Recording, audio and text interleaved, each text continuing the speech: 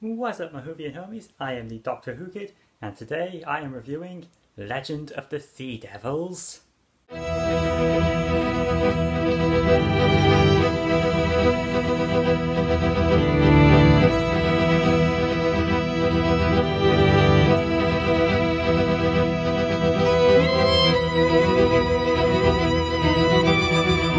So, this Easter special sees the Doctor, Yaz and Dan head to 19th century Asia, encounter a pirate queen, as well as some sea devils, and work to find the treasure and figure out what the sea devils are planning to do with said treasure, all the while saving the world and all that jazz. Really, it has nothing to do with Easter, it's just meant to be a little fun romp, you know, a little palate cleanser before the big centenary finale. And in that purpose, it definitely succeeds. We got pirates, aliens, although the Earthlians really, Dan in a panto pirate costume, Phasmin stuff. Yeah, really, this episode has everything. Now, I have never actually seen any of the Sea Devils' prior appearances in Classic Who, so all I have to go on is my knowledge of the Silurians and this episode. And to that I say, yeah, I really like how they were handled here. They managed to give the bare minimum of exposition as to what these things actually are, in a way that doesn't alienate people who've never seen Classic Who, like myself in this instance. But they also don't make it seem like there's any contradictions to that classic stuff. There's a moment at one point when the Doctor confronts the lead Sea Devil and is like, "Hey, I've met you lot before and you all seem like real honourable stuff. What are you lot then? The bad eggs of the Sea Devils or something like that?" And yeah, I like that little touch. A way to honour the past without getting bogged down in it.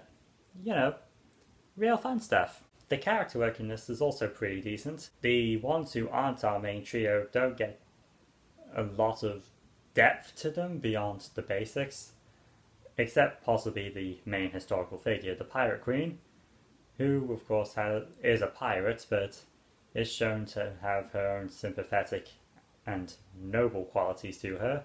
It made her a nice presence to have around, even if, unlike other historical episodes we've had in this era, we don't really get much told about who she is beyond the fact that she's a pirate lady. And going back to the Sea Devils, something I also quite liked is the effects themselves.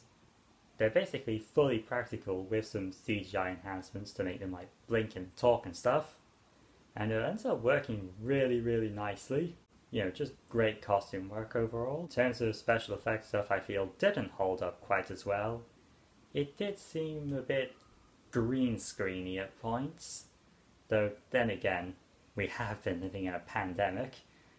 Some of stuff like that seems pretty understandable in that light. Now, character work for the main trio is pretty nice as well. We don't get much with Dan as he ends up getting split up from the others again, though this time we still get some good material with him because he ends up tagging along with the Pirate Queen and this kid whose father was killed at the start of the episode because of the Pirate Queen releasing the Sea Devil. So we get a nice rapport between them that I feel works quite nicely. And as for the Doctor and Yaz, well, we got Phasmin stuff in this episode, and I actually really like how they handled it.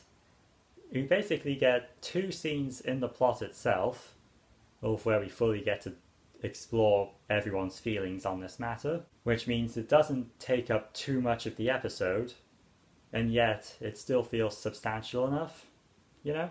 Like, let's face it, dropping a major plot point like this when we only have 2 episodes with these characters left is not a good idea at all.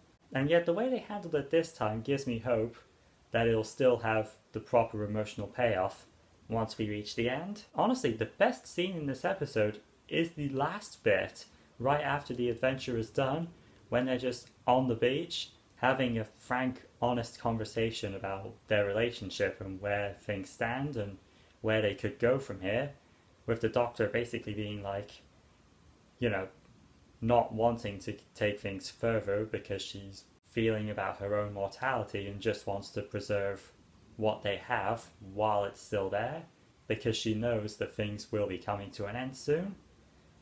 And I really enjoyed that. Like, that's some great character exploration with the Doctor that I really want to see more of. Honestly, it makes me wish we were having a full series this year instead of just specials. And speaking of a full series and not just specials, there's also a moment during this bit where Dan phones Diane. Remember her? The lady with the one arm, who he was sort of involved with, but then it didn't end well. Yeah, she pops in again through a phone call, and it's suggested that Dan has been on a lot of TARDIS adventures at this point. So yeah, there's definitely a lot of adventures we could have had before we reach this point. Big Finish, I'm looking at you. If you don't explore this stuff once you're legally able to, that'll be a massive wasted opportunity. So yeah, that was Legends of the Sea Devils. It was a pretty fun romp. Not much more beyond what it was, but the Phasmin stuff definitely elevated it to enjoyment in my eyes especially. And I was already enjoying everything we were getting beforehand. So, that's it for today, my Whovian homies. I am the Doctor Who Kid, and I will see you next time for a review of Doctor Who Redacted. Like, oh my god, can you believe we have another Jodie Whittaker story this year? Beyond just the specials? Like, I wasn't even expecting that. That was a really pleasant surprise. Hang on, I feel like I've forgotten something. Oh yeah, the Next Time trailer. What the hell was that?